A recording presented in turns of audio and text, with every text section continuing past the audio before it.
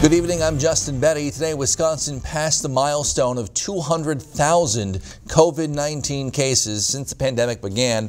Those according to latest numbers from the Department of Health Services. Just shy of 2,000 people across the state have died from COVID-19. And healthcare leaders have been busy trying to handle it all recently. The Secaucus Chippewa Community's health clinic added over 1,000 new patients to its register since the pandemic began. Newswatch 12's Cooper Henkel joins us now live in studio with more on their strategy. Cooper? Health clinic leaders say aggressive testing combined with an early adaptation of new testing technologies helped to slow the spread of COVID-19 among the community.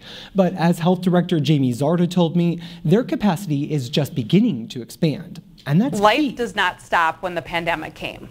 And so we know people have to go shopping, people have to go to appointments. Health Director Jamie Zarda says the Secaucus Chippewa community has made it a priority to stay safe during the COVID-19 pandemic. You're being exposed every day to COVID-19. We are just wanting to make sure that it does not come to this community. And if it does, it's very limited that it comes to the community. And making sure they could keep up with the community's needs meant adapting rapid testing early on. We don't just test people that call and want to test. We test all of our employees weekly.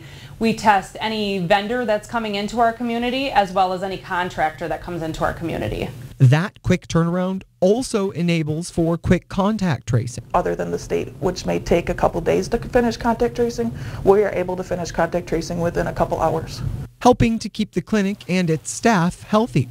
We are able to let them know about a member in their community who has tested positive, and they are able to stop that spread right away. They also have their first antibody testing event this Tuesday, the 27th. You need a doctor's visit to go with that. So what we do is a telephonic visit, and then you will come in and have the lab drawn. That will tell you whether you have ever had COVID or not, if you have the antibodies in your system. That helps medical providers track the effects of COVID-19 on people in the long term. Who's holding the antibodies? How long are we holding them? You know, what the values are. And that is going to enable us to share with Indian Health Services and other people the data. This proactive, progressive testing procedure is leading to a permanent expansion of the clinic. We are expanding by opening a pharmacy, getting a larger lab. So those are all things that will help us for years to come, as well as possibly expanding more. The SCC Health Clinic will be holding their first antibody testing event tomorrow. You do need to call in for an appointment. You can use the number here on your screen.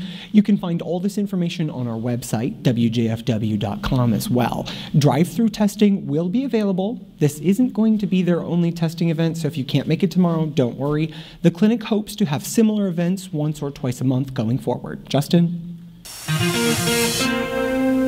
Thanks, Cooper.